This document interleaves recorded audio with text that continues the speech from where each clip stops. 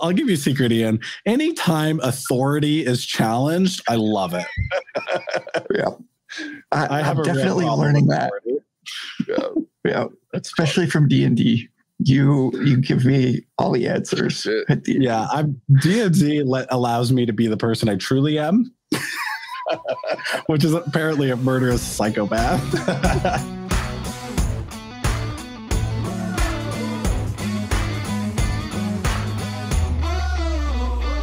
Welcome to the What's Our Verdict podcast. We fashion ourselves cinematic judge and jury. My name is JJ Crowder. I'm here with my co-host, Javier Ortiz. What is up, man? Nerds. And Ian Anderson. Some shit. We appreciate help growing the podcast. Go and hit that follow or subscribe button. Tell a friend about us. Go check out our website, whatsourverdict.com, where you can listen to all of our episodes. Sign up for our newsletter to get exclusive content and updates. Pick up some merch and interact with us. The question we always ask, if you ever find yourself wondering if you should spend the time, money, or both on a movie, to help with that question, each week we put a movie on trial, discuss the facts, pass judgment, and let you know our verdict. Today we're reviewing King Richard. It was released November 19th, 2021. It was written by Zach Braylon. It was directed by Ronaldo Marcus Green. It stars Will Smith, Sanaya Sidney, Demi Singleton, Anjanou Ellis, John Barenthal, and Tony Goldwyn. A look at how tennis superstars Venus and Serena Williams became who they are after the coaching from their father, Richard Williams. If you haven't seen this movie and you want to avoid spoilers, go check out our spoiler-free review on YouTube, where you can find out if you should watch this movie and how. There is a link for that review in our show notes. So go down and check that out at our YouTube channel.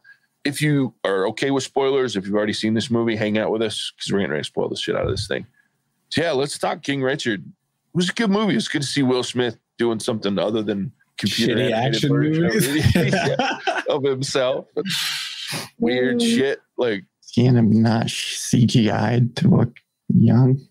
Yeah, that did not like. I was thinking it's been 2 years almost 2 years since we watched a Will Smith movie. That's crazy. Like that used to be not. I think that was one of our first ones, right? Like that was one of our first. I think it was it might have been our second episode ever, second or third.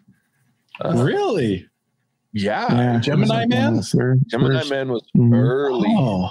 It's our number 2 episode, fellas. Wow, I hope we rated it accordingly because that movie was bad. Well, that was still when we were doing the 1 through 10 rating, but yeah, we shat on it pretty hard. The rating's probably still accurate, even though it's on a 1 to 10. Yeah, it's probably like under 5, well under 5. I think I might have given it a 5 because I was still rating pretty generously back then. I hadn't learned that I needed to shit on movies more often than not. Which I did. What I found really funny about this movie, though, was that I walked into it thinking that it was going to be a story about Serena and Venus Williams and their upcoming. That's not the case. It is a story about Venus Williams and how she becomes great at what she does or whatever. Yeah. Serena takes a backseat 30 minutes into this movie. Yeah.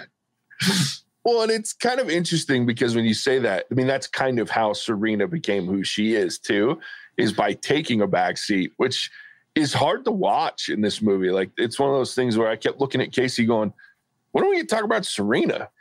She's the better tennis player. Yeah. So I didn't know that. I know a little bit about their story, and I think it's hilarious in the tennis community when people are interviewed and wow, you're the first person to do this. And they're the first male tennis player to do this. Cause I think both Serena and Venus have done it 5 times each. Yeah. Or whatever. So I know them as athletes in their career, but I don't know their origin story, I guess. Yeah. I mean, to me, they're superheroes in their own right. So origin story makes sense. I like that term.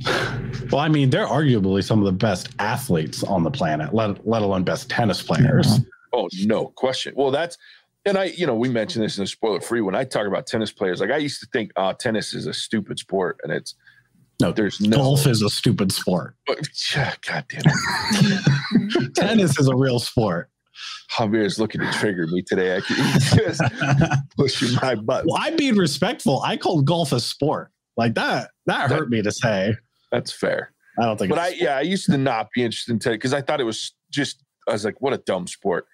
I never questioned that it was a sport, but I was like, what a dumb sport. And then I actually watched it and realized that these guys are on the go, full sprint, fucking nuts for 4+ hours.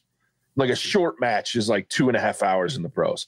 Like that's a ridiculous. Somebody got their ass handed to them if it was a 2.5 hour match. Like that, this sport's so. I could beat that record. 30 minutes. I could be beaten. Yeah. I have mad respect for tennis players. So those two are insane. And then the things that they've done, it's just crazy. So I will say, as much as I do agree with you, JJ, sports without a clock on them, like a definite end, kind of drive me crazy. Baseball's that way too, where it's like you could be here for days if you wanted to. It's true. Yeah, that's a good point, actually. So that's why I like boxing. It's like you're going to be here for exactly 24 minutes, and then we're out of here. Well said. Or faster, if there's a knockout, you can be out exactly. in a couple seconds. Yeah, the surprising thing is it's going to be shorter, not longer. Yeah, most likely. No, I'm okay with those sports. I love baseball, but that's because I just love baseball because I played it and it was fun. But I'm okay because the one thing about tennis is, sports drive me crazy. I love to watch soccer, but soccer drives me nuts because it can end on a tie. Pro football drives me crazy because it can end on a tie. How do you end any sport on a tie? With the exception of no, there's not a sport that I can think of that I'm okay with it ending on a tie. That shit drives me crazy. I will say this about tennis and sports that don't have timers. That means it's whoever can last longer. Yeah. And that's a real test of athleticism. Whoever can play longer. And that's cool. Because you have to go the distance without making the least amount of mistakes, right? Because that's at the end of the day what sports come down to is who can do it better, meaning for longer, who can be more technical and make less mistakes for the longer period of time. And so I definitely agree with that. But wasn't there a college football game a little while back that they had half a dozen overtimes or something? Yeah, there was remember that? 9 overtimes 3 weeks ago. That's a test of lasting right there, because that's crazy. What's the point of having a timer at that point? Well, yeah, if you could have ties, that game would have been over a couple hours before. That's why they have ties. The one thing I love about the college game is that they make it more difficult. So in college football, they shut you down and they go, okay, you get 2 overtimes to try to score a touchdown, kick a field goal, whatever. And then you get the extra point, you kick the extra point. Once you hit, I think it's 4 overtimes or 3 or 4 overtimes. They release wolves. You have to fight off wolves. I wish that would be amazing. I would watch that. No, they force you to go for the 2-point conversion. So you can no longer kick an extra point. You have to score basically another short yardage touchdown, which is exponentially harder. And then at some point, when you hit a certain point, you're not even trying to score touchdowns. Everything's just a 2-point conversion. So you better fucking score. So they make it more and more difficult the longer it goes, which I appreciate. But yeah, there's a winner. And I hate ties. Fucking hate it. Watching the World Cup drives me fucking crazy when there's a tie. I'm like, this is bullshit. How unsatisfying is this? There's no winner. You guys are the best in the world in the sport. You guys are getting participation trophies? Come on, dude. Exactly. You seen the Ted Lasso bit where he's like, come win or lose, we're going to leave it all out there. Or tie. Or you can tie. You can tie. That makes my job so much easier. Drives me crazy. Yeah. And so tennis is insane because they have a tiebreaker. If you know anything about tennis, and I didn't until someone explained me, and it's not sudden death tie breaker. Most games now, if there's a tie, there's a sudden death. It's next one to score, or they make it more difficult, in college ball. Not fucking tennis. It's if you're tied, you're on serve, you score a point, it switches to the other person serving, and then they have a chance to tie it again. And then they're on serve, and then it's just these fucking matches can go. So I can score a point ever, and then they have a chance to score a point back. If I defend it properly, then I win the tie. Correct. But if they score on me, then we do it again. Yes, you have to break serve in a tie. You break someone's serve, and that's one of the hardest things to do. That makes sense. That's fair. Yeah. Right? Because you have like an advantage when you're serving. Yeah. So it's only fair that both people get that same advantage. Yeah. I mean, say what you will about tennis. It's fair, right? Dude, it is no joke. I didn't say anything about tennis, just that it doesn't have a timer. Yeah, no, absolutely. And it's Ian, respect the sport. I was talking about you, Ian. I was just in general, you know. Yeah, no, it's just, oh, okay. Sorry, I get a little defensive. Yeah, seriously, Jesus, calm down. Yeah, porcupine's gonna spike. This isn't the argumentative movie. That's for later. Yeah, that's for later. I'm just practicing so I can join in the fray. Yeah, no, tennis is no joke. So it's even more impressive. I'm glad I know more about tennis than I did, 10 years ago or whatever. I still don't know anything about tennis, if I'm being honest. In fact, the only two tennis players that I know are Venus and Serena Williams. And McEnroe, right? You don't know him because of all the anger issues. Nope. Don't know who that is. You don't know that? You'd get a kick out of him, Javier. I do know that ball boy that got just nutted by a tennis ball that went way out of bounds. Yeah. That's the only other thing I know about tennis. Poor kid. Yeah. There's an anger management tennis dude. Oh, dude. Are we talking he was in this movie. He was in this movie for 2 seconds. So when he takes the Serena and Venus to this coach, the very first coach, I think it was, and there's the two, or no, it wasn't the very first. It was the one that played by Tony Goldwyn. So the first one that took him on, when he shows up and Pete Sampras is there playing the guy with the curly hair and the headband. Yeah.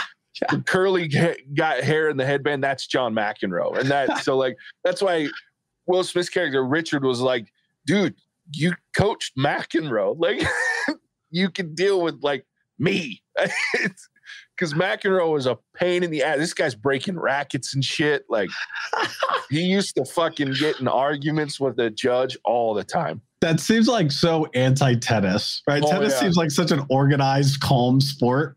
Tennis hated McEnroe. Dude, that's what's that ice skater chick that the organization hated? They made a movie with our blonde girl. Yeah, Tonya Harding. But that's Tonya Harding, yeah. That's because she basically assassinated a woman's career. No, that didn't help. But before that, in the movie, at some point, she goes up to the judges. She's like, suck my dick. I was like... Nice. Anyway. Yeah, no, McEnroe, tennis hated McEnroe at first because he's just this unruly asshole American. The problem was he was very good at the game too. Yeah, that's a problem. It's hard to hate people who are really good at it. Yeah. But yeah, if a call was I think it's not hard to hate him. It's just hard to get rid of him, right? Oh, that's true. True. Well, I'm sure he brought money into the sport, right? Oh, but people watched for him. That's like Conor McGregor in UFC. Point. That dude is one of the most unlikable people I've ever seen on TV. But he's not good anymore, but he used to be good. And he brought money in. So how do you get rid of him? Well, McEnroe brought a new breed of fan to tennis too. He brought in American white trash like myself. Yes. Actually watched the game. You know what I mean?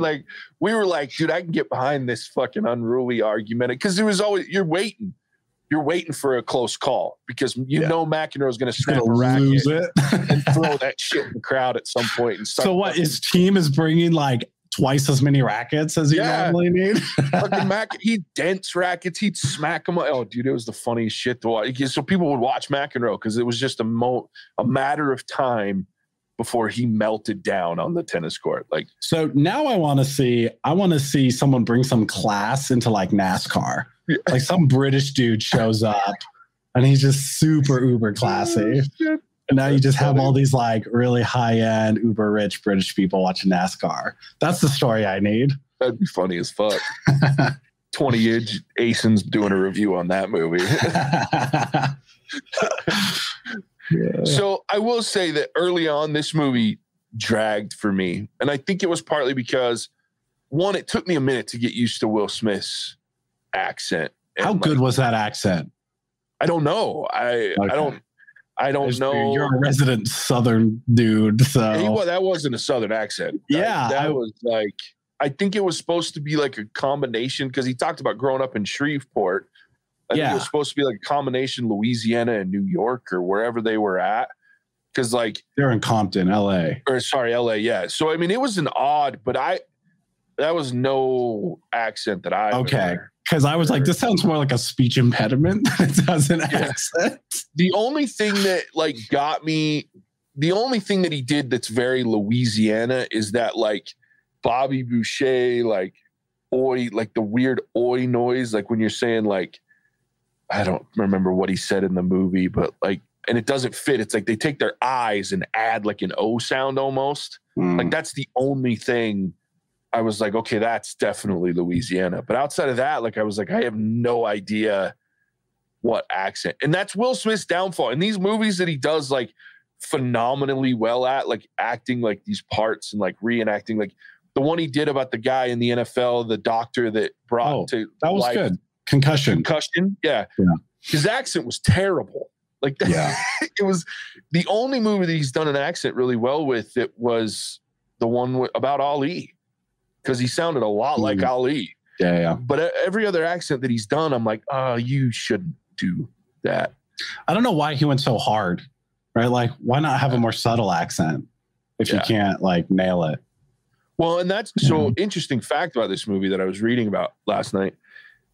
When they first started getting ready for this film, Will Smith wanted to do a bunch of facial prosthetics to make him look just like Richard Williams. Because Richard Williams has a very distinct like cheek and jawline. Like he's got that really hard cheek and jawline. And someone was like, we could just CGI his face on you. And then he came to his fucking senses. Well, no, it was the director looked at him and said, no, Will, we're not doing that because it's going to take people out of the movie. Like all they're going to say is, what the hell happened to Will Smith? And well, what is wrong with you? And I get what he's doing. Like he wants to make it as realistic as possible, but people don't understand that I don't need to see Richard Williams on the screen. I need to see a good portrayal of who Richard Williams was. I don't know who Richard Williams is. I don't know what he looks like. So I'm here to play make-believe. Yeah. Right? Like I'm here to learn something in an interesting way instead of doing research and going to down my the happy rabbit place. Right. Dude, this guy's so out of touch with what we come to movies for. I'm telling you. So I was glad the director put his foot down and didn't let him do that. But yeah, I guess he had like a 2.5 hour makeup process that was set up to make him look just like Richard Williams. And I was like, oh, I'm glad. I still love Will Smith, but hearing that, I'm like, what a dumbass. Yeah. Dude, like and I love, and I've said before, like even in Gemini Man, when we reviewed it, the man can deliver a monologue. Like when he's talking to those girls or like he's talking to his wife, like there's moments in this movie. Casey made a good point that we talked about last night is Will Smith. He's made his bread and butter on likable characters. Like no matter what, his characters are likable. This is one of the first times, maybe besides the talent, not Ripley. What was the other one? Anyway, he did another one early on in his career where he was kind of unlikable. But this movie, he was simultaneously very likable.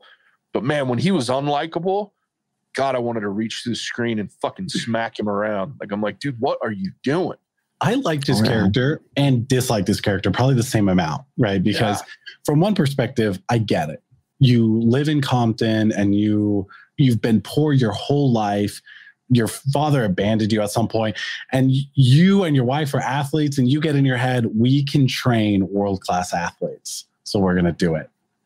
The idea, though, of having children for the sole purpose of making world-class athletes, I get why the neighbor called the police, right? Or like they didn't do a good job at really setting the background for that.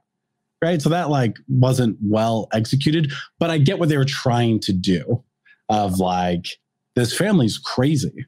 This family pushes their kids super, super hard, basically for the sole purpose of getting the parents out of poverty.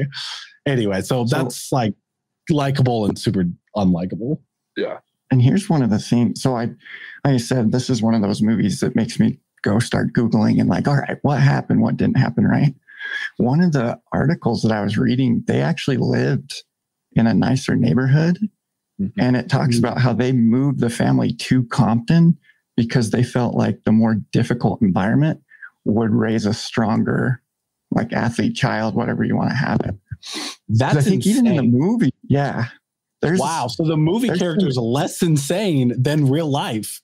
That's crazy. There's a handful of things that he did that like were kind of controversial for. Yeah. I mean, I think he bussed a group of school kids there to like yell insults at his daughters while they practiced to make them more prone to like not hearing that and becoming stronger. Yeah, there's a bunch of stuff that's like not in the movie that's really interesting where you're like, that's a little much.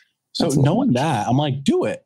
Like if you're going to make this guy a controversial character with controversial training methods, do it.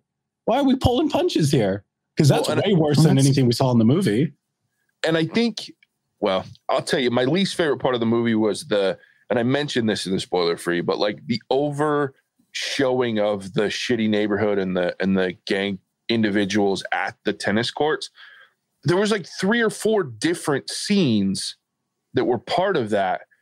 And the interesting part to your point, Ian, is as I've done research, that was like the least difficult thing that these girls went through, because Richard did protect them quite a bit from the nasty element, but it didn't take long for these guys to realize, and you see this in the movie too, where they actually started protecting them. It didn't take long for them to realize what was going on and think it was interesting. And they actually found it entertaining to watch this dude basically mentally abuse his children to make them better athletes. And so they weren't as bothersome as the movie made it out to be to them. In one of the articles, it was saying that some of the gang members that were, supposedly harassing him was actually telling Richard to lay off his daughters and like trying to get him to ease up. So I thought that was really interesting. That's one thing I hate about these movies. Just trust me enough to give me the real story. You know what I mean? Mm-hmm. Like Javier said, don't pull punches, because then I just feel kind of cheated a little bit or taken advantage of, because you go and you find out like the real story or the real people, and you're like, oh, I don't, just trust me with that story, and it's not gonna diminish it. If anything, I think it'd make it a little better. But I could be wrong. I don't know. That would villainize Richard, though, right? And that's probably what they were trying not to do. Mm-hmm. That's why they didn't do it, because the things that he did. And so it's this conundrum, right? Because at the end of the day, you still have to ask the question, bear the point that it fucking worked. Yeah. I mean, he reached his goal. So like, say what you will about, it's not crazy if it works, right? Yeah. And I'm pretty sure that the other daughters... I was curious to know what happened with all of them. I'm also curious, what's the relationship with him and his daughters? Like, do Serena and Venus like have good things to say about Richard? Well, from what I heard, Venus and Serena like gave the movie their blessing, so I'd assume that they had some good things to say about him. I mean, like you said, like it worked, but I also know this was another one that like I found out where I was kind of surprised, but he actually had another family that he left. So like in 65, I think, he was married to another gal. They had 3 daughters and 2 sons. And one day he just left them. And so there's like a quote from his oldest daughter that he was like, yeah, no, he was nothing but a sperm donor. He was not like a father figure at all. So it's really interesting to see how he interacts and works with his family now, as opposed to this other family. Could you imagine being one of those other kids? It's like, really, if you wanted a family that badly, you had one. Why didn't you put the effort into us? Yeah. Well, and to even add to that, the 3 older daughters to Serena and Venus are half siblings. They're Orsina's. They're his wife's daughters from another marriage. Mm. So those 3, so consider that, Richard's original kids, his original 5 kids. Now he's raising 3 that aren't his blood children to be doctors and lawyers and all that. And, this is a tough one because we have this movie about Richard, and he obviously was a pain in the ass and he had a lot of things figured out. But I liked that at least in a moment in this movie, they showed that the mom was as involved and a part of their success if not more so than Richard, because that was the most frustrating thing for me, was not knowing anything about this story. Watching this movie, I was super frustrated because I'm like, this guy has hurt these two girls as much as he's helped them. Because I could argue, yes, Venus was fantastic. She became one of the greatest tennis players in the world, if other than her sister, arguably the best. But how much better could she have been if she continued to compete in juniors, right? Like, there's so many things that while he gets credit for saying, well, this is a genius move, there's no way to guarantee that that's a reason for the success, right? Especially the idea of burnout, if he's like, I'm not going to burn my kids out. I'm like, there's a risk you run when you try to make them children professional athletes in every sport, right? And there's things you can do to like, mitigate burnout, but having them not compete is not generally not one of them. Yeah.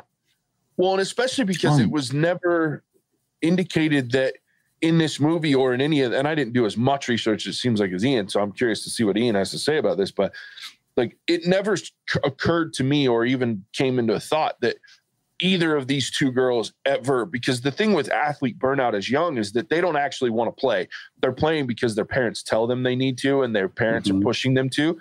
These two always struck me, and everything that I've seen and read and heard them say, as they always wanted to play. They were always part of the program and never were being forced to play or felt like they were. They wanted it as much as their dad did. So to me, the burnout was never going to be as big of a problem for them as it is for a lot of kids, because a lot of times they're doing it because their parents tell them they should.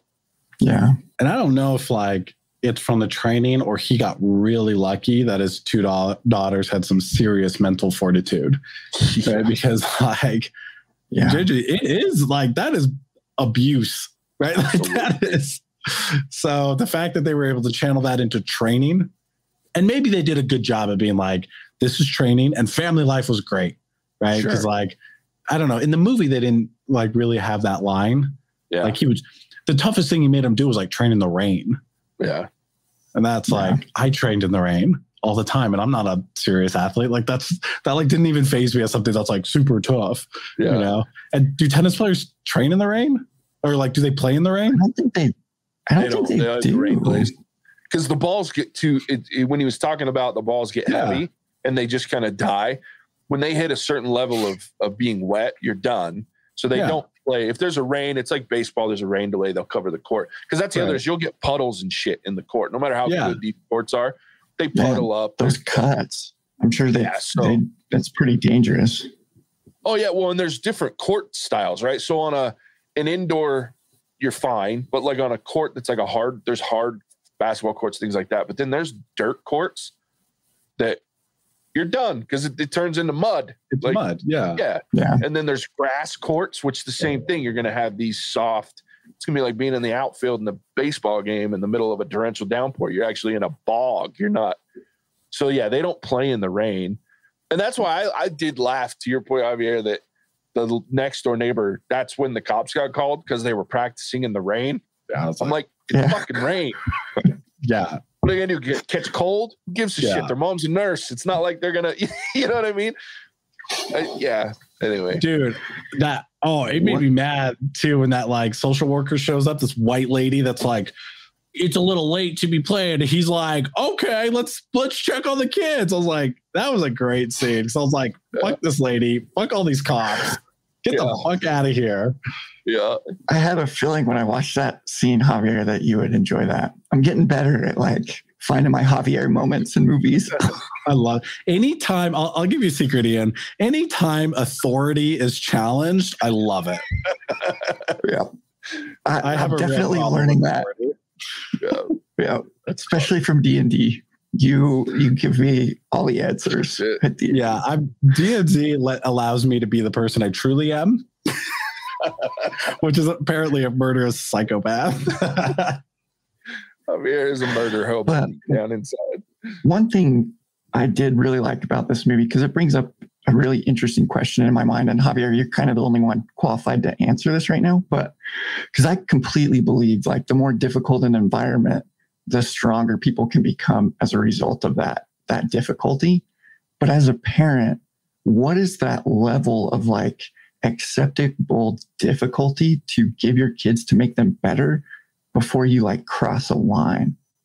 I don't know, to be honest, because my childhood was not great. It was difficult. And I don't think I'm better because of it. I think I'm worse off because of it. Right. So I think the idea that putting children through hard things makes them better is a shitty excuse for shitty parenting. That's what I think. I believe in my son solving his own problems at a certain point. And even now, like trying to like come to terms with his emotions and like having to do things on your own is difficult in and of itself, right? Making things more difficult is just, I think, bad parenting. So I don't know. I'm not training Asen to be a world-class athlete, right? I'm training him to be a productive member of society and more importantly, happy. That's my goal. So I don't have a good answer. That is a good answer. No, thanks for sharing that. Not a parent, obviously. So really might take this with a grain of salt. But to me, part of that is that's what good coaches are for, right? Because they make that their life's not to be, and we've made them more into this than they, to me, were ever, or at least when I was in sports. They're not meant to be necessarily like a support system. These are the people that are supposed to teach you how to be better at the sport, provide you the best chance to win a game or, you know, whatever, be the best you can be.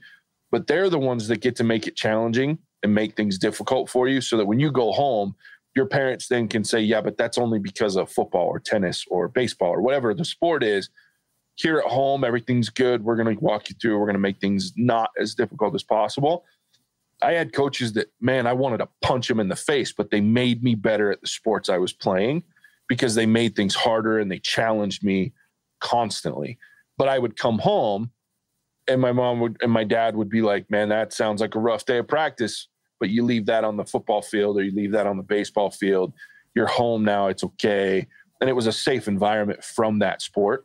I can't imagine having my dad, because my dad was my coach a couple times, like in Little League. Man, that shit drove me crazy because you can't compartmentalize as much as you want to. You have to be perfect at compartmentalizing yourself, right? As a parent, you have to separate that parent-coach roles. Mm-hmm. And then on top of that, you have to teach your kid to do the same thing. They can't look at you as a parent when you're coaching them. They have to look at you as a coach because those roles are so different. While there's similarities, if they're looking at you as a parent and you're making them practice in the rain and you're having bussing kids in to yell insults to them, that starts to relate. I don't know how you don't look at that and go, my dad's a dick, right? Yeah. Versus my coach is a dick. It was one thing for me to say my coach is an asshole, but my dad isn't. But when my dad was being a dick as my baseball coach, my dad was a dick. Like, you know what I mean? So that, like, to me, finding that line and being able to not only compartmentalize a parent as a coach, but also get your kid to realize, I'm not your dad in this moment. I'm your coach. Now that we're done playing baseball, I'm your parent. And I think you have to have some serious lines, in my opinion. No, that makes sense because we do that with other stuff, right? Like teachers. Like your teacher challenges you, pushes you, and your teacher's a dick. But like your parents should be on your side. Yeah. When it comes to, you know, and sports, we do that all the time. I think that's a really good point, actually. Speaking of like coaches who are dicks, we were once playing, I played rugby in high school, and we were once playing this game, and we were doing terribly, right? And coach calls a timeout, gets the team together, and he literally comes up to us and he says, this is the worst playing I've ever seen you guys do. You either front up or fuck off. And he literally told us to go home if we weren't here to play. And I was like, okay, yeah. Okay. Which is a problem for someone like me because I play sports because they're fun. At that moment, I realized not everyone plays sports because they think they're fun. Yeah. I mean, I think that's such a big challenge of being a coach. And like you're saying, like that could go for teachers, that could go even for parents or whatever it may be. But anytime you're in a coaching, teaching, mentoring role, I think you have to do so much work to figure out where people's lines are. Because the line for doing a challenging task for Ian is not going to be the same as JJ. It's not going to be the same as Javier. And like being able to recognize those signs of like, how far can I push this person that's for their best? And how far I can push this person to where it's counterproductive. But And there's obviously communicate that, right? Like, for JJ, you could probably get in his face, right? And be like, and push him and be like rough with him. I don't respond to that at all, right? Like, I need to feel like my coach is on my side. And then my coach puts me in hard situations, like in boxing, he's put me in hard fights, or he's made me spar hard people and didn't even tell me. Like, one time I sparred the number 3 amateur heavyweight in the country, and he didn't tell me. He just put me in there. He's like, yeah, he's tough. I didn't find out till afterwards the rap sheet that this guy had. So like, I respond really well to that. So yeah, no, you're right. Even like, Ian, not only the way that you're challenging or how much you're challenging them, but like the way that you communicate that is different for each person. Yeah. And that's, I think, one of the great things about this movie is you get to see this journey and how this dad pushed his kids. And obviously, like I said, that's the crazy piece about this whole thing, is regardless of how it plays out or how it was in the real world, it worked. But I think, to me, and I'd be interested to know, and again, this is all speculation, I would love to have a conversation with these 2 women and say, was your mom the support system, right? Did you go home, your dad kicked your ass all day, and then was your mom the person you went home to and she created a safe place? Or was it your sisters? Or, because to me, for that to work that way, one, you have to have some sort of intestinal and mental fortitude that I probably just don't have. I definitely don't have. I'm too sensitive. I thought about joining the military and I was like, nah, I can't. I need people to tell me I'm doing. You have a problem with authority. I have a problem with authority, and I'm way too sensitive. Oh shit! Yeah, because that's, to me, like, there's got to be somewhere that they went that was safe, right? That wasn't this just. And I mean, they showed like spots where like the family was having fun and they were enjoying. So I mean, I don't want to sit here and vilify Richard. I don't agree with his methods that obviously worked, but there were also moments they showed like where he was having fun with these kids, right? Like, they obviously cared for him. Even now today, you read interviews where I don't think I've ever read an interview where either one of them have shit on their dad, though it was easy to do because, here's the thing. He was an idiot. When you're a parent, your priority is to be a parent, not to be a coach, right? Like, how do you be both? Because even in the movie, after Venus just kicked ass at some juniors tournament, they're like bragging about it, and then he drops them off at a store and tries to drive away without them. That is a very blurred line between dad and coach, right? Yeah, because they're sitting there bragging to their siblings with their parents, right, from their perspective, and then he's in coach mode. So how do you know whether your dad is being a coach right now or being a dad? And it's interesting too with his character. And I'm glad they showed both sides to this, right? Like, because kind of my critique was not seeing enough of that other side, but there's a lot of contradictions that he does. Like, he says, like, I'll never leave you. Like, he tells that story about his dad that just took off when he was getting beat. But yeah, he tries to leave his kids at the store and just drives off. And then he tells them, like, no bragging. But at the final match, he's like, you better remember that name, Venus Williams. Hey, you see the score? Duh. And he becomes this kind of contradiction, which I feel like is very realistic in that we all kind of do that, where we have what we want to be and what we're trying to achieve, but we still have our shortcomings as people that we're trying to overcome. So I'm glad that they did that. Yeah.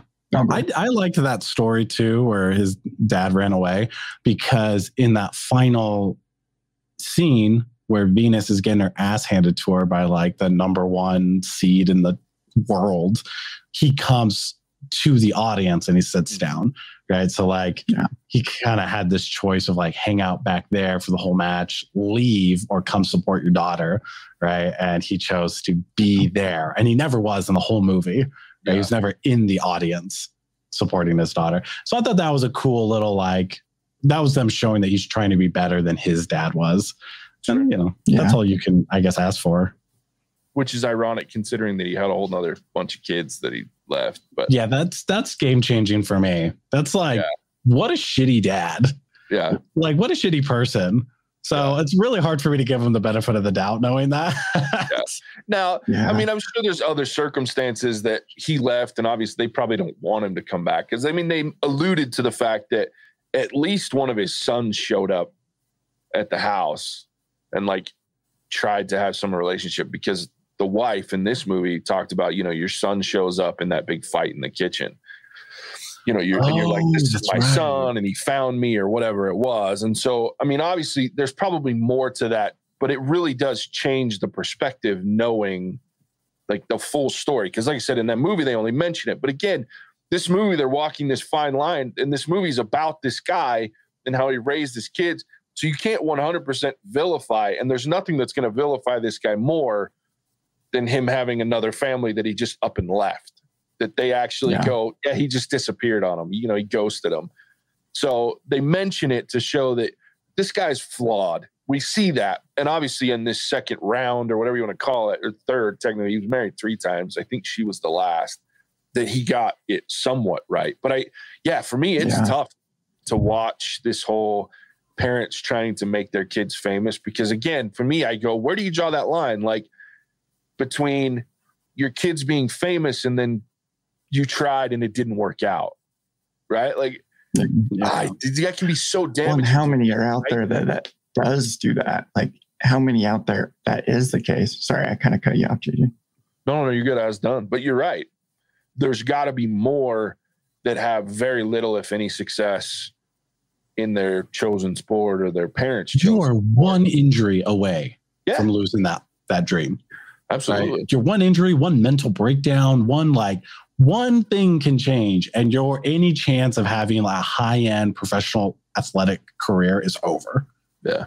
See, one of the things that I read, and I can't remember her name. I think it was Isha, but I could be wrong. But one of the other daughters was also training in tennis and had an injury. I think it was like a back injury or something like that, and could no longer play at that level. And then to see like where her 2 sisters, the level that they achieved, and like knowing that you were getting the same training, had the same opportunities, and that injury held you back, that's got to be rough. That's got to be hard. Yeah. Yeah. Well, and since we talked so much about Venus, because that's, again, like Javier mentioned early on, this is more about Venus than it was Serena. Serena, you learn about how she got her training, because in one moment in the end, Richard comes through and says, look, I set this up to basically put you in the worst, unenviable position for however long. Because she's been there training and then watching everything be about Venus. Like, I realized, look, Serena, because I told Casey, I was like, I'm amazed at how little they're talking about Serena. Yeah. Because I don't know a lot about tennis, but I followed it for a good while, and I was very intrigued by these 2 women that came in and just dominated the sport. Because I get really intrigued by any sport where someone can come in or a team can come in and just absolutely obliterate and change the game. And they did that. So I knew very loosely that Serena's a better tennis player than Venus. While Venus is unbelievably good, Serena's better. So I was like, why is this so much about Venus? And then he has that monologue where he tells her, I did this so that because I knew you could take it and you'll be better than even Venus. And I'm like, Jesus, that's a dangerous game. Because that's a gamble is what that is. Because what happens when it doesn't work and you've now emotionally and mentally broken this poor girl, right? And now she doesn't play tennis. She goes on to have some poor, depressed, manic, whatever you want to call it. Yeah. Because for every one Serena, there's 1,000 people who went through that. Yeah. I was like, man, this guy is gambling with, and like I said, great movie. I'm glad it paid off for those 2, especially, but it's such I was so knotted up the second half of this movie, because I'm just watching this going, what if this hadn't worked? We base all of this praise and the fact that this man has a movie based basically on him and his tactics. What if it didn't work? We're having a very different conversation. One, we don't know anything about Venus and Serena Williams if it doesn't work. They're just 2 more kids that got crushed by parental dreams. But man, that's a very different conversation if that doesn't work, right? So kudos to those girls for being that tough, because I couldn't have put up with the shit that he put them through for that. Like, I'm not that cool. But then there's even the idea that they could be really good at juniors and get their ass handed to them in the pros, or never make it to the pros, right? Yeah. Like in the local boxing community. So there's one coach who has two kids that are multiple national champions, right? Like multiple times, incredible boxers. I cannot imagine that they have a great parent-child relationship because he coaches them full time, pushes them super, super hard. They're incredible athletes. Don't get me wrong. But like at the end of the day, I don't think anyone's going to remember their name, right? Like, I think they're going to be great athletes as kids. And then eventually they're going to figure out, I don't want to do this anymore, right? Like, and I just can't imagine that there are parents out there that are willing to sacrifice their relationship with their kid so that their kid has a shot at being famous. Yeah. That's wild to me. Yeah. It's crazy. All right. So we've talked a lot about this family. I want to talk about at least one more thing before we wrap up with this movie. And that is fucking sports that give you a chance to ice someone like that. You know how pissed off I was? Dude, that stupid girl went to quote unquote take a shit in the middle of that match and fucking ice Venus with. Boy, I would have lost my fucking mind. Oh, that's annoying as shit. I mean, smart, but annoying. It's kind of funny though, because I was watching the movie, was pointing this out. But if Venus had been going to competitions, that might have given her the skill set or the opportunity to deal with to deal with being iced like that. So that is one interesting critique where I was like, no, pros and cons to your methods, because she didn't get the experience of actually competing. And then it shows itself on that match. But also, why didn't she just do it right back? Like as soon as that Spaniard stepped back on the court, been like, oh, I also have to go to the bathroom. Well, and I hate to dive into it, but I don't, because it's real, right? I don't know that Venus would have gotten away with it. Let's just say that the roles are reversed. Only Venus isn't the best in the world, and this best in the world is just beating the shit out of her. And she decides, I'm going to go take a shit break to ice this girl. As a newly introduced 14-year-old and as a black girl, I don't think she gets away with it. I think it becomes controversial, and that's what it becomes about, as opposed to here's this white girl that just decided she's going to do it because she's getting her ass handed to her by a 14-year-old. So to me, like, that has to play into it. As much as I hate, because I don't like to play into those things, but it's true. I mean, because I thought the same thing. I was like, man, if the roles were reversed and she had tried to do that to her, like, this would have been a different conversation, I think. They definitely would have, like, if she had won, they would have been like, she only won because she cheated. Yeah. Right. Whereas like with this, can you make that argument if they both did it? That's what I'm saying. Right. Like she cheated. And by me doing the same thing, it puts a spotlight on the fact that she tried to cheat in the first place. Yeah. And I'm just leveling the playing ground. I'm just showing that we can both play that game. Yeah. That was the rabbit hole I went down as I started looking at what did Richard have to say about that match after that happened?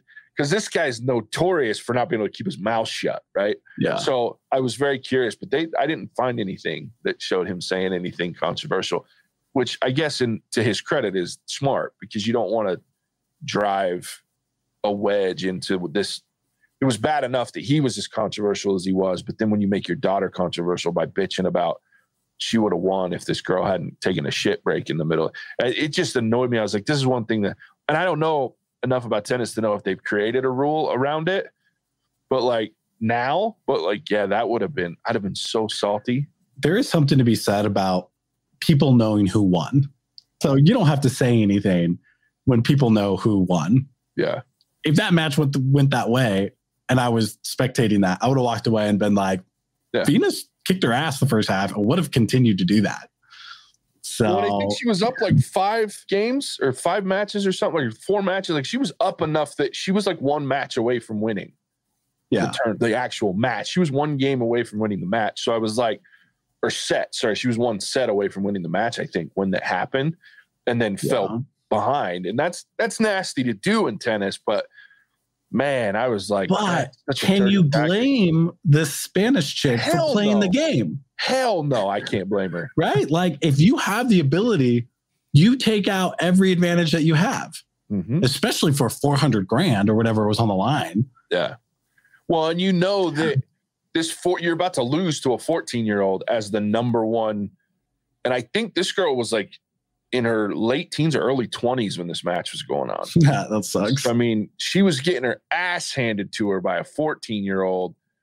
Yeah, you do what you got to do at that point, right? Because your money is based on winning, like you see with, you know, the endorsements and things like that. And, you know, that girl's playing for the same endorsements. Like, she wants someone to pay her millions of dollars for a shoe, you know? Yeah. So, those are my favorite things, though, about sports. Those little things that you do, right? Like in boxing, there's a couple of things, but the last guy I fought spat out his mouth guard. And so the ref stopped it. We had to go to our corners. This dude got a 30-second break because he spat out his mouth guard. Yeah. And I was like, what a pussy. Yeah, I mean, they'll do that to kickers in football. So they're getting ready to kick a field goal, game-winning field goal, and the other coach will call like 3 timeouts in a row. Yeah. Because you're just sitting there going, you son of a bitch. Because now I got to sit for 30 seconds and wait, reline up, getting ready to kick. You psych yourself up. Fucking timeout. Fucker. That's awesome. This was a 2-minute. So, I mean, there's a lot of games and sports that have that.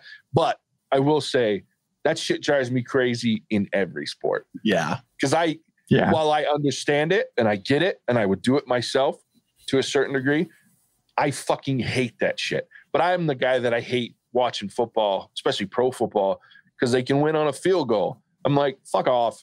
No game should end on a fucking field goal. It shit pisses me off. But I think, because to me, I don't like the idea of something that's like a cheap, what I consider, and this is me, what I consider a cheap tactic. And that's a cheap tactic. Like I have too much pride to win off of one of those. Yeah. Right. Like I would rather lose. Yeah. Which is why, you know, I have the record that I have and I'm not a pro boxer. I love it. All right. Should we rate this thing? Yeah. All right. So those of you who haven't listened to us, if you're first time joining us, we rate movies on a 5-tier scale, 0 to 5 scale, 0 being absolute garbage, 5 being a fantastic, perfect movie. With that, we'll kick it off. Overall, I don't want it to feel like I didn't like this movie. I enjoyed this movie. I learned a lot in this movie.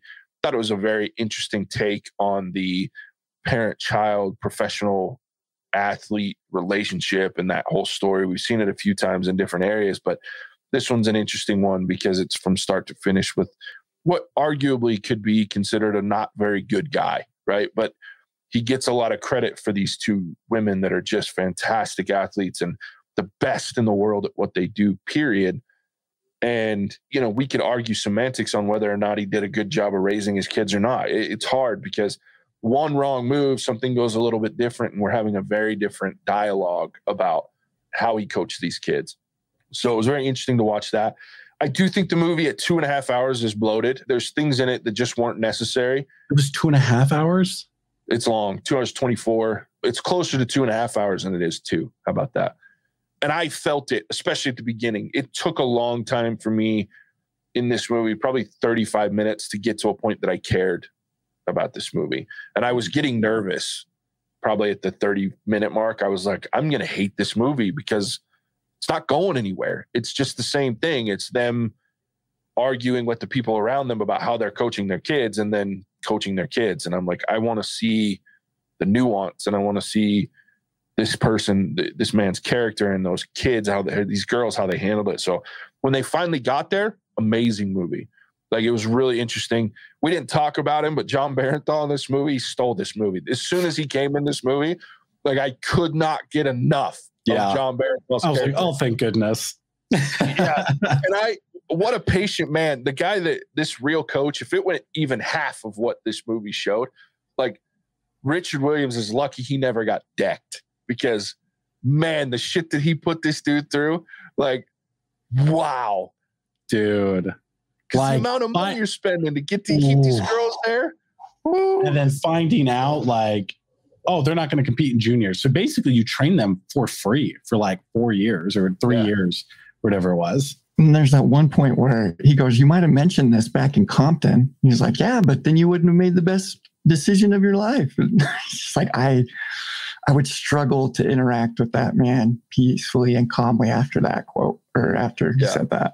Well, and he's the coach, right? But you can see by the end of this movie, like, Williams is controlling this man. Like, Richard Williams is controlling this guy that owns a multi-million-dollar tennis coaching business. Which is my dream, dude. I would love to just have a compound where I train people. Right? Awesome, and he's produced champions, like great tennis players. And yet this dude comes out of Compton with a couple of girls that can play some serious tennis. And now all of a sudden it's like he's driving his golf cart, buying a house for him. I'm like, Jesus, like, wow. So can you imagine 15% off of Venus and what Venus and Serena made? Oh. I mean, like, is he still making that? I don't know. But he made it at least on that initial 14 million. I'll take 15% of 14 million. What is 15% of 14 million? I got you. Hold on. 2.1 mil? 15%? Yeah, 2.1 mil, dude. Yeah. Well, and that was over the course of like 4 years, right? Sure. Yeah. But I'll take 2.1 million for 4 years worth of work. That's 525 grand a year. Now, the question is how much was he spending to train them? Because he's paying for a house. He's, you know what I mean? Like, so you have to kind of balance those costs. But that was just Venus. Now you got Serena. Both of them were making their contracts. Plus they're making money on tournaments and shit. So, yeah, John Barenthal was great. The acting was very good in this movie. The girl that played Venus, fantastic. Even the one that played Serena. I mean, all of the acting in this movie was very, very well done. I did enjoy it. I learned a lot from it. And like Ian, it made me want to learn a little bit more. My problem was I went down the rabbit hole of the extremities of this movie. Like, was he really the asshole that they showed him at times in this movie? Or was, that exaggerated? But I didn't really dive too deep on the training part and had the story of their family, which I probably should have. But overall, good movie. I'm going to give it 3.5. And again, I think that's a lot due to the fact that it was bloated. There's just a lot to it that didn't need to be there, in my opinion. And I think you could have gotten the same value out of this movie without some of the things that were there. So I think it could have been a 2-hour movie and just as good, if not better. So that's me. Javier, rate this movie. I don't have a lot of complaints, but the length is valid. Like, I think we're 30, 40 minutes in before we get John Barenthal to coach them, right? So it's a long movie. Yeah. I thought that the character progression or whether these characters are good or bad was really good. But after hearing some of what happened in real life, I'm a little disappointed with what they decided to show, right? Yeah. And I feel like kind of cut some corners or just I almost feel lied to a little bit, because had they shown me what Richard was really like, I would have been like, this guy's a terrible person. Like, yeah, sure, he trained some athletes, but this guy's a bad person. Right, but they didn't give me that. Right? They tried to make him off better than he. I don't know. I feel like they made that decision for me, and I don't appreciate that. Anyway, I think I'm going to give this a 3.5. I was going to rate it higher actually, but after hearing JJ's criticisms of it and Ian's points, I'm kind of bringing it down a little bit. It's still worth it. It's still a good movie, and I'd probably watch it again later down the road. But yeah, I feel like it's lacking a few things to give it above that 4, Yeah, I'm with you. And I will add, I forgot to say whether I'd watch it again. I would, but I think I would start at the point that Tony Goldwyn starts training her, the first coach, and she starts playing in the juniors. Because to me, that's when it got really interesting. I think everything before that, I just didn't need at least that much of. So yeah, I'd watch it again at certain parts. All right, Ian, bring us home. So I noticed about myself, whenever we do these that you can stream, it always shows the length of the movie right before. And anytime it's over 2 hours, I immediately knock it down a couple points. I got to get better at that. But what I really liked about this movie is that it brought out a lot of questions, whether that was learning more about it or that, that kind of line as a parent or a coach. I feel like it should have maybe just gone to the extremes a little bit more of showing me the worst and the best. And I think they could have even made this as a bit of a redemption story for him, knowing that he had this first family and then what he did in the present, trying to become this better person. But for me, it was an average movie. It's worth it. You should go and see it. It's a good story to hear and to know. And I think you come out a little bit better because of it. And you have some more questions and things like that. But it was also kind of average, I guess you could say. So I'm going to kind of go in the middle and do a 3. I can't see myself watching this one again because I feel like this is a story that I know. And once I know the story, it's I don't So maybe like a few years down the road, I might rewatch it, but nothing like immediate. So that's where I stand. All right, there it is. 3.5s and a 3. So, maybe we should change it from would you watch it again to would you still recommend someone to watch it? Well, maybe we can make that adjustment. Yeah. Because Ian, you've got a good point. I'm like, I don't know. Like, I don't know if I'd want to sit down and watch a 2.5 hour movie again, but like, I wouldn't say no one should watch this. That's fair. Yeah. You know, and that's where I kind of do the spoiler free is my like, should they go see it? Should they not? Yeah. And then this one, I'm kind of a little more harsh, I guess you could say, because I'm thinking rewatchability. I'm thinking how much did I enjoy this? Okay. But I still would, yeah. So that's how I do it. You don't have to do it that way, Javier. I know I don't, Ian. Don't tell me what to do. There's that trouble with authority. Oh, bar set pretty low if I'm the authority figure. I was about to adjust and say, is that really the authority though, or is it more the he's sensitive? No. Nah, maybe a little bit of both. Man, surviving in corporate America with a sensitivity and authority problem has been tough. It's been a feat. Right? That's hilarious. I love it. All right. There's King Richard. Decent. It was a pretty good movie. Well done. It's good to see Will Smith back on the screen again. That's for sure. Because man, when he does it well, he really does. And he made that character likable and very dislikable at the same time. So yeah. Well done there. Next week, we are changing things. So I'll just give you a quick heads up and then we'll explain more about with the next episode. But next week, we're going to do a couple of Christmas movies. Should be fun. Sounds like we're going to have some very high level arguments going on in these particular reviews. So that should be fun. And we're going to be on a couple week lag after that. So we're doing the Christmas movies, 1, because it's Christmas time. But 2, we've been releasing on the week of a movie. So we'll watch the movie Friday or Thursday and then record that weekend, same weekend, and release on the Monday after. It's a lot to do. So what we're going to do now is get on a little bit of a delay. So it gives you guys a couple of weeks, those that listen to us, to watch the movie to avoid spoilers. We'll still make sure those spoiler frees are up for you as quickly as possible. But yeah, keep that in mind. We're going to be on a couple of week delay moving forward. So with that, next week, we'll be reviewing Love Actually. So join us for that one. Should be a fun review. Also, catch us on our social media pages, Facebook, Instagram, and Twitter, all at What's Our Verdict. Interact with us. Let us know what you think. Love hearing your thoughts on the movies as well. So jump in, tell us what you think. Go to our website, whatsourverdict.com, where you can listen to all of our episodes, past episodes. You can catch what's coming in the future. Keep ahead of the schedule so you know what to watch, when to watch it for those that follow us. And pick up some merch, all sorts of things, fun things you can do at our website. So with that, we appreciate you tuning in. We'll catch you on the next one. Bye-bye now. Cinemagic out.